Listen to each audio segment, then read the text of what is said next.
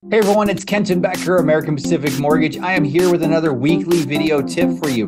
This week's tip, I want to talk to you about refinancing your home. Now, I know what you're thinking. Why are you talking about refinancing when interest rates are in the sixes and sometimes even 7%? How could that possibly make sense to refinance? Well, there is a strategy where refinancing could make a lot of financial sense, even now with interest rates a little bit higher. And I want to talk about specifically debt consolidation refinances. Would you be shocked to hear that right now savings accounts for most American households are at all-time lows, while credit card balances are at some of the all-time highs? And just in the last 12 months alone, pull up the stat here, we have seen the average interest rate on credit cards go from 14% up to over 20%, which is crazy. And on top of that, the average auto loan in America right now is over $800 per month, with 17% of those auto loans being over $1,000 a month. On the flip side of that, we are seeing that the average loan to value for most homeowners in America is 42%. You know what that means? Most homeowners in America have over 58% equity in their home just sitting there waiting to be tapped into. You might be saying, but why would you want to tap into that equity? Well, I'm going to share my screen here so you can see a little kind of a sample of how this could actually make sense for the average home buyer.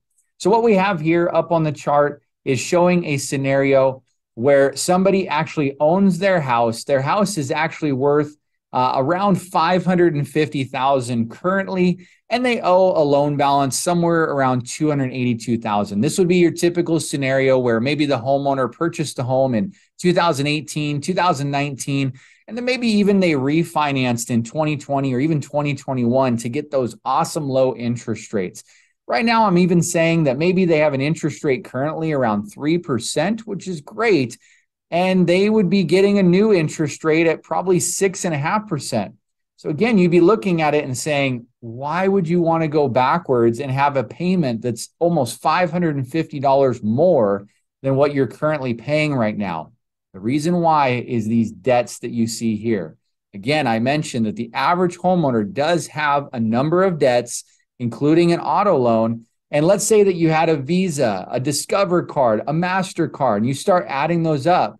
$20,000 balance on the Visa, $20,000 balance on the MasterCard, $10,000 balance on the Discover card, $45,000 remaining on your auto loan. And each one of those monthly payments based on a 20% interest rate average for a credit card or an $800 or even $1,000 auto loan payment.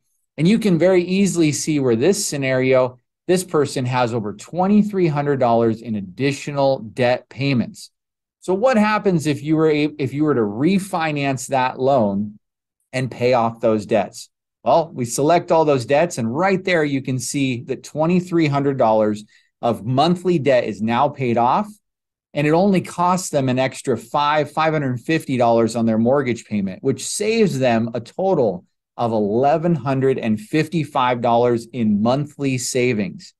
And that's great, and that's a huge benefit to the borrower.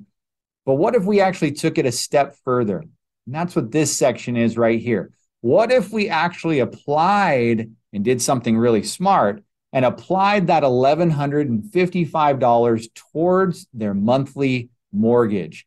At that point, they would actually be shortening their loan, their new 30-year loan term, down to only 13 years and 5 months, which saves them a total of 13 years and 9 months off of their 30-year loan.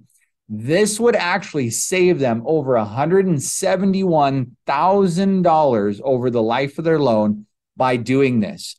So you can see that even increasing their interest rate from 3% up to 6.5% still paid off their home in half the time and saved them actually over $171,000 to do this. So we can do these simple numbers for you. This calculation that you saw up on the screen, I can run this sample for you. I can plug in your numbers. Honestly, if you have quite a bit of equity in your home, but if you also have a little bit of credit card debt, an auto loan, maybe student loans, other types of debts that you would just like to wipe the slate clean and get rid of, it would be worth it to still look at your numbers. Don't just look at our current interest rates and go, no, refinancing is not the option. Because if we can save you by paying off all those higher interest rate credit cards, auto loans, and everything else, really save you a lot of money. And then if you reinvest that money back into your mortgage, it could kickstart you into financial freedom even better than you've ever dreamed. I'd be happy to run those numbers for you. Just give me a call, reach out. I'll put this calculation together for you and shoot it back out to you. So thank you so much for joining me on this weekly tip. Let me know if I can help you with any refinancing options.